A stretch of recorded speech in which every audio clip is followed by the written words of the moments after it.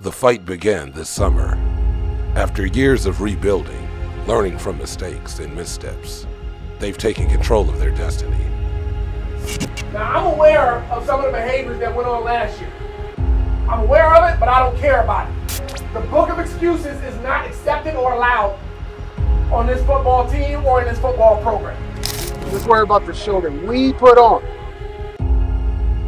Throughout weeks of being underdogs, they've shown their growth and aren't to be underestimated. A popular social media team and social media coach here. They're on a dream run, and we can only be talking about Bellflower. Their will was tested. But you don't become champs without taking losses and lessons. But this was a time to show what champs are made of by fighting through adversity. The goal never changed. The mission was not complete. Their eyes were still set on the league title and a playoff spot.